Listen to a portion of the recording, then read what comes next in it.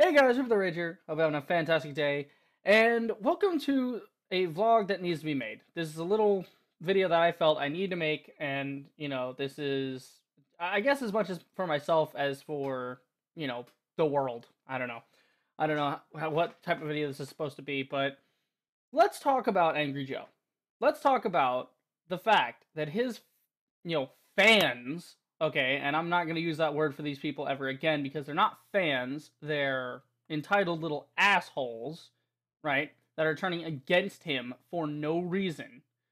Alright, so, I don't know what I'm going to refer to them as from this point on, but, I'll probably throw around plenty of insults because they deserve it.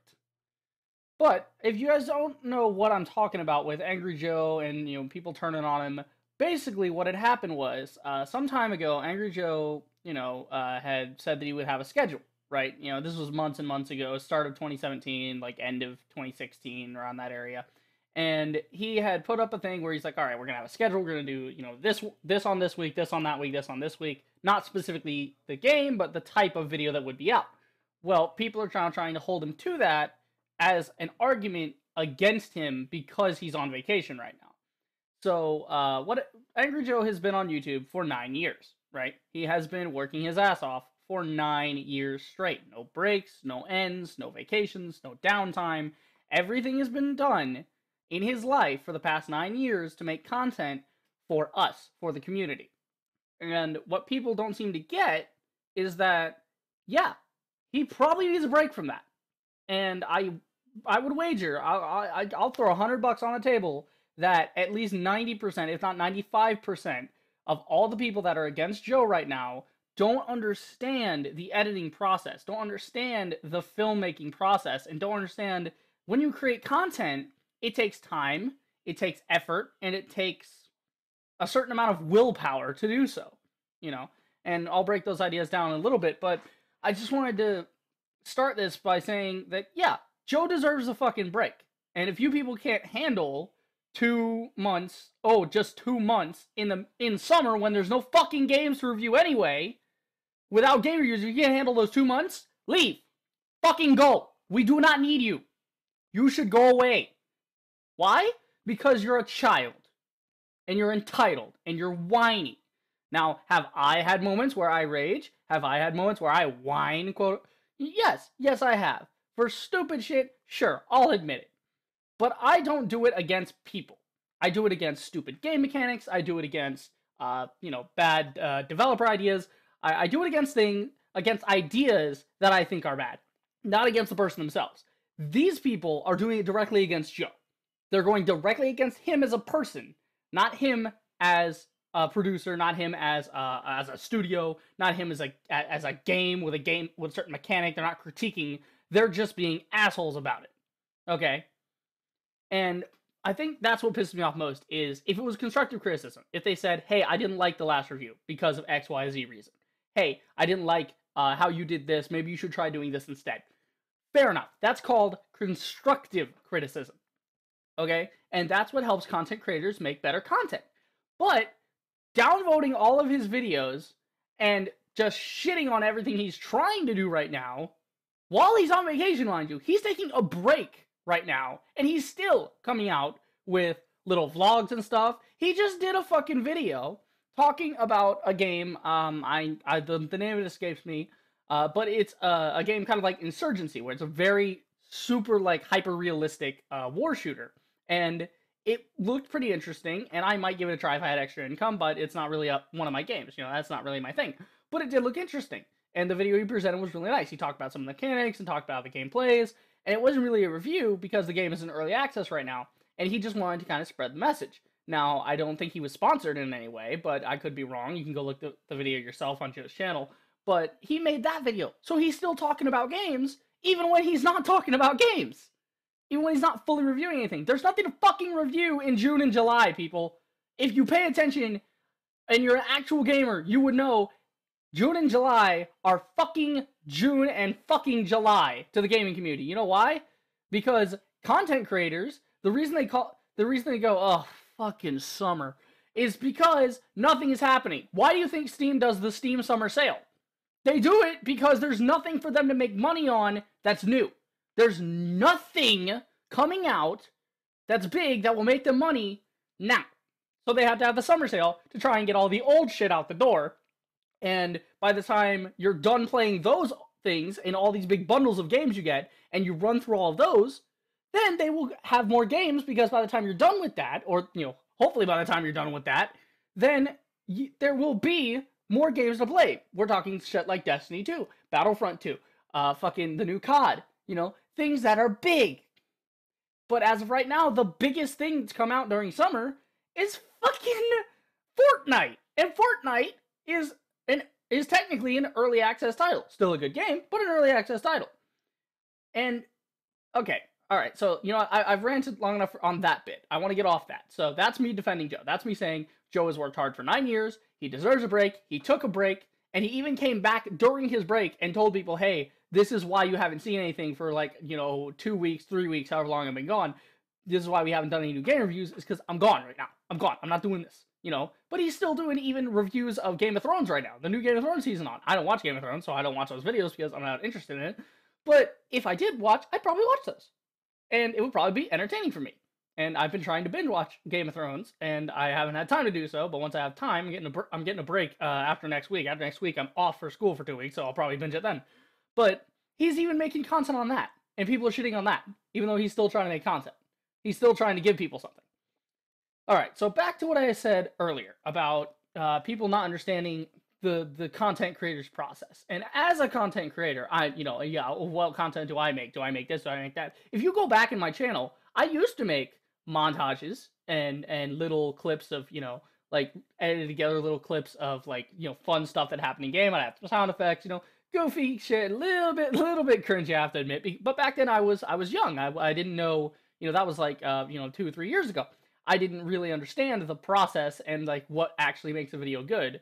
And I still don't, but apparently not because of my sub count. But I understand more now that I've actually taken digital media courses, and I understand the process of editing. I understand where things should be going. And my God, when I look at something like what Joe does with his game reviews, I cannot imagine how hard that must be. Okay, let me break this down. I'm not going to put anybody on blast right now, and I'm not going to put my friends out there because, some of my classmates, we had the school project, and, I'm not talking a high school project. I'm talking a college level digital media course project where you make a short film, okay? And, the real shit, okay? And when we made this, we had, I think, collectively, we had the same classes under our belt, so maybe 1, 2, 3 digital media classes at the most, or 2.5. So we knew the basics about how to operate the machinery, but as for actually filming anything, we hadn't done that in the courses yet. That in all the courses we taken, we hadn't actually filmed anything other than a simple stop motion. And simple and stop motion, 2 words don't go together. But no, it was a project called Yu-Gi-Oh, and it was kind of this parody thing of, what if Yu-Gi-Oh cards were like drugs, and this guy was getting addicted to them, and he ruined his life, and just a funny video, it's about 7 minutes long. And you guys can look it up if you want, and it's not Yu-Gi-Oh, the animation. We did not make that. I'm not claiming we made that. It's a live action thing. And if you guys look it up, you can find it. It should be on page 2 when you look it up on YouTube. But I'm not going to physically show the video because I don't want to put my friends' faces out there and all that, because without their permission, because that's not cool. You don't need to go doing that to people.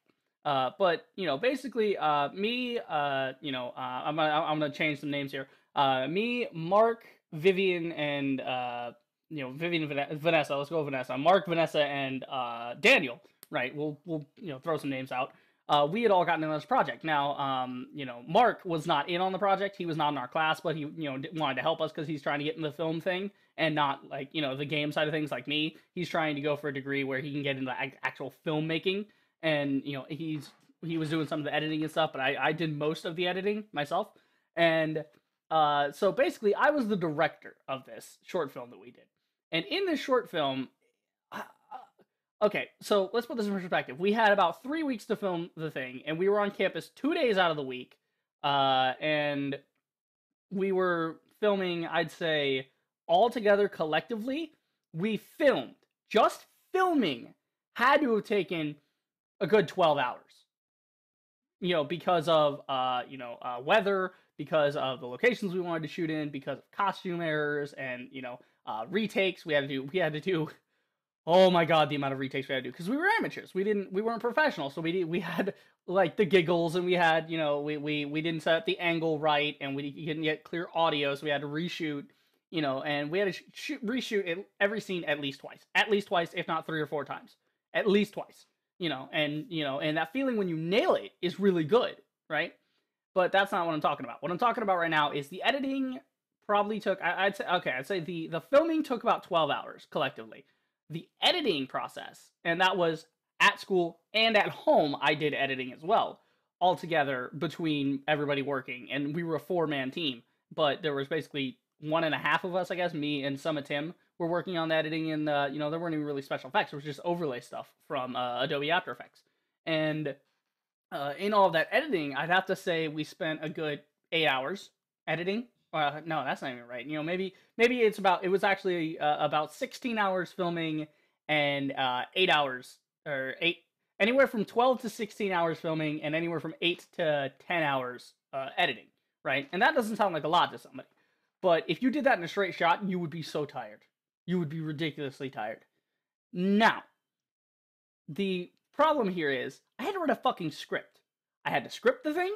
I had to set up the shots. I had to decide where the locations were going to be. I had to decide what costumes we wanted people to be in, what angles, when I was setting up the shots, I had to decide what angle. Do we want a high angle, low angle, tilted angle?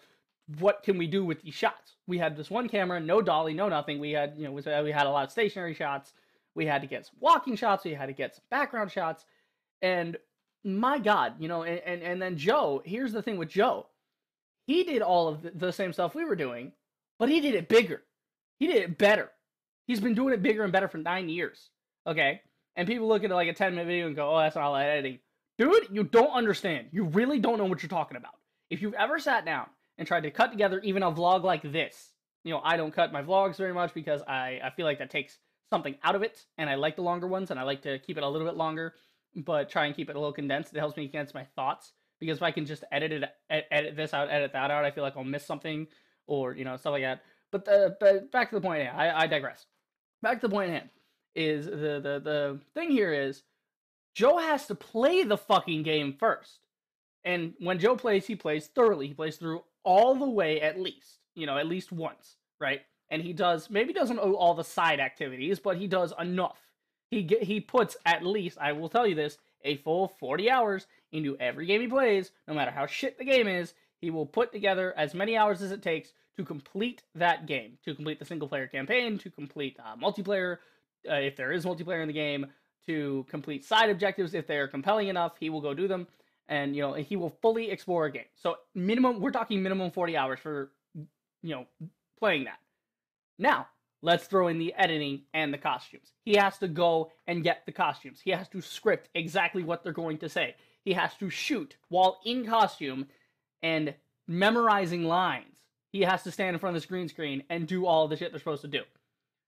He has bloopers in his game reviews sometimes where it shows shit that happens. He's had props break, in Legend of Zelda, in his not Ocarina of Time, sorry, in the new one, the fucking, what do they call it? Legend of Zelda. I don't know, because I played it fucking, I can't remember. I was talking about it a while ago. The new one that just came out for the Switch. You guys know what I'm talking about. The just whatever it is. And at the end of that, he showed a blooper where one of the axe props he was using broke. The handle legit came off. It's like shit. So he had to put it back on. You've had costume malfunctions. You've had retakes and reshoots and just he has to do all of that.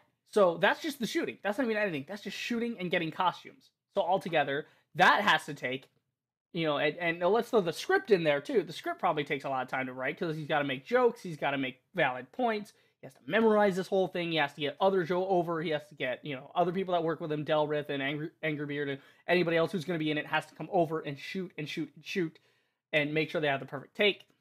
And then, so all of that combined has to take, I'd say minimum 20 hours. That's at the bare minimum. It's probably closer to something like 30, 35, and, that's probably on the high end, but, that's a lot of editing work. So altogether, we've gotten, I would say he averages at least 100 hours on every review between filming the game, filming himself and playing through the whole game. And then you have to get to the editing process. People don't understand how hard it is to actually put special effects in, like he does. The way he puts the special effects in, it makes them seamless, it makes them nice, it makes them clean, is insanity. Okay? I have never tried special effects works. I've seen people do special effects. Masking to make wires disappear, making somebody completely disappear, like they snap their fingers and they turn invisible. I've seen that. And it actually is a very tedious process. And it takes a lot of time to do. And so, especially with him, how in his Injustice 2 review, he was shooting lasers from his eyes like fucking Superman. He had like the eyes, and when he does stuff where he did like in The Witcher 3 where he did Igni, he has to make it so he sits at just the right angle with his hand to where later on he can edit into the green screen that he is actually doing fire out of that. And he has to make this whole fire particle effect. He has to make this whole thing before that. He has to go either find it if it was made online somewhere else or make it himself, which he probably makes himself. I don't doubt him on that. And then he has to put that in there. It has to be at exactly where his hand is, but it has to be behind his hand, not in front of the hand. It has to be on the hand, coming from the palm. Very, very in-depth shit, okay? And, that, and he has to cut the footage together. He's got to take all of the shit takes out. He's got to get only the proper footage in. He has to throw game footage in at the appropriate moment to demonstrate, game mechanics he's talking about at that exact moment. So he has to go back and he has to rewatch it over and over and over and over and over again to make sure everything is in the right spot. And then finally, after all of that, that has to take, at least, with just the editing aspect, has to take minimum 20 hours. Minimum. You're talking minimum. With projects like his, it's probably 40. I'm lowballing when I'm saying 20. 20 is probably not even anywhere close to his minimum. But, it's got to be 20 hours editing, right? And then after all that, you know what he has to do? He has to take that and he has to export it. He has to get it all finalized. He has to get it all finished. And then he has to send it off and get it turned into a proper file that he can upload to YouTube. And that whole rendering process, I've done rendering, and I've done it with no special effects, with simple overlays and simple cuts. And it takes at least 2 hours with my project. It took 2 hours for the final cut to be rendered. 2 hours for a 7-minute video. So when Joe makes a 45-minute video, you know what that means? With all these special effects and shit, that's more information that the thing has to compile. So when it processes, it has to render all of that shit too. So a 45-minute, a 30 to 45-minute review for him probably takes, I'd say 2 to 3 hours lowballing. It probably takes 2 or 3 hours rendering to get it all finished and finalized.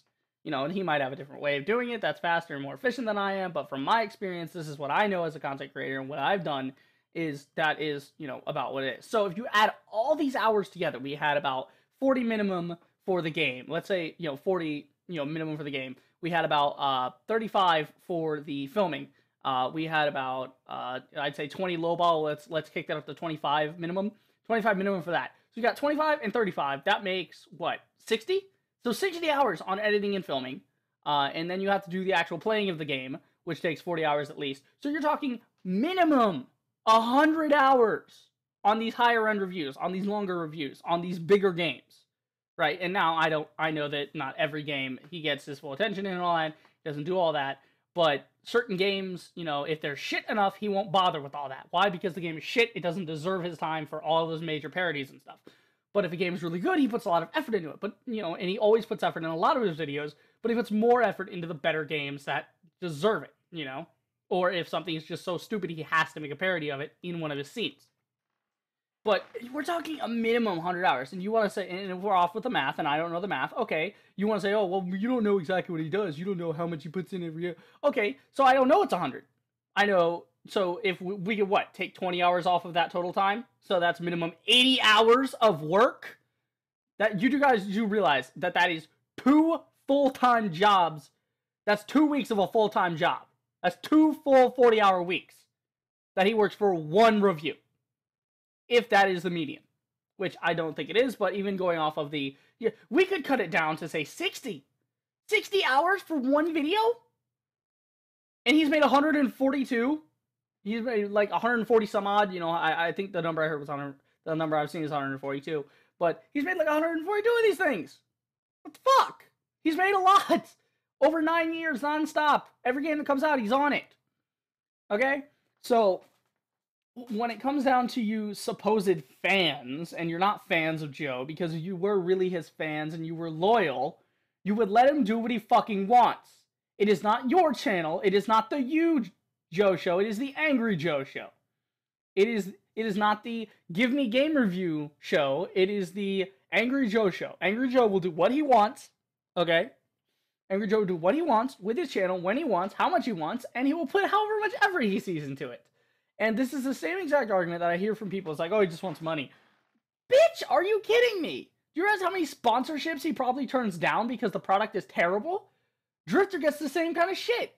When they're like, oh, you're just in it for the money. The fuck are you talking about? Drifter's turned down so many sponsorships. You wouldn't fucking believe it. It's ridiculous. Because he's principled. Him and Joe both. They're both principled people. If they were in for money, they could just have fucking little, like, oh, hey, go buy our merch. Go buy our merch right before every video. Oh, hey, this video is sponsored by this. This video is sponsored by that. No, they're not. But they're not. That's the thing. But God, these people get on my nerves. But yeah, that's what it boils down to, and I can say that, I've been on both sides of the fence, right? I have been a viewer and I have been a content creator. And if you don't like the way Joe does his show, fucking leave. I don't like the way that, 8 Thoughts does his show. I don't like the way that's, fucking, I don't know, PewDiePie. I like, everybody loves PewDiePie. I don't fucking like the guy. I think he's annoying. I find him annoying. I find him, childish, and I find his jokes just stupid. Really, really stupid. I'm not talking about the fucking Wall Street Journal thing either. I'm talking about before that. Like, just in general, his videos are not my cup of tea. And, I find, Markiplier to be a little boring for me. And he's funny, but he's kind of he's hitting a demographic that's below my mentality. Not below in the bad sense, but a younger mentality, or a different kind of more fun, bubbly mentality, which I don't really feel that. I'm not a fan of that. So I watch Markiplier a little bit, but I don't watch him a lot, but that's okay, because people probably look at Joe and say, oh, he's a piece of shit and he's terrible and his content is terrible. Fair enough, you can say that. Just go away. Don't watch it then. I don't watch PewDiePie and Markiplier and all them for that exact same reason. I don't like their content. Okay? This is free content. I'm not going to waste my time watching free content and expecting it to be what I want it to be. Okay? You understand now? This is not a fucking democracy. Okay? YouTube is not a democracy. Joe don't owe you shit. Okay? And people can make the argument, well, he wouldn't be anywhere without his fans. He wouldn't be anywhere with all of these views coming in. You are correct, sir. But that does not mean he works for you. That does not mean he is in debt to you. Okay? And if he was acting like a pretentious asshole and saying everybody should fall in line because I say so, that would be different.